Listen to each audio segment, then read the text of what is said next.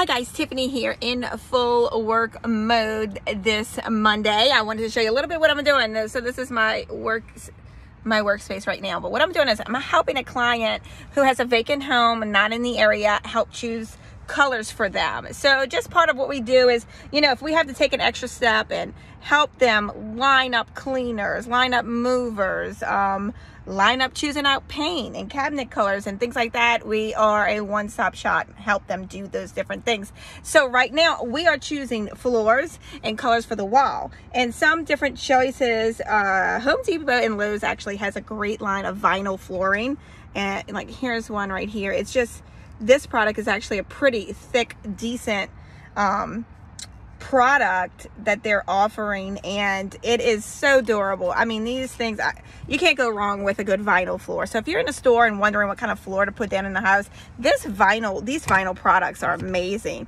You know, obviously do your research, look up some reviews before you make a choice. And number one tip that I can say about choosing floors and colors is actually taking the colors home and sleeping on it and then giving it another eye.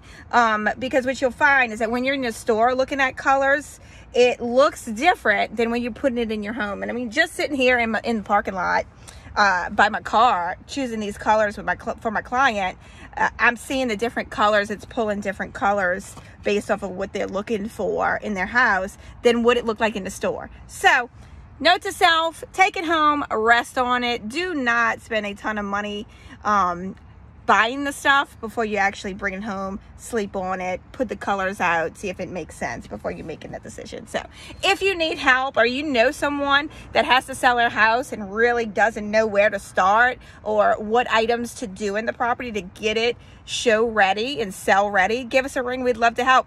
I'm only a phone call away.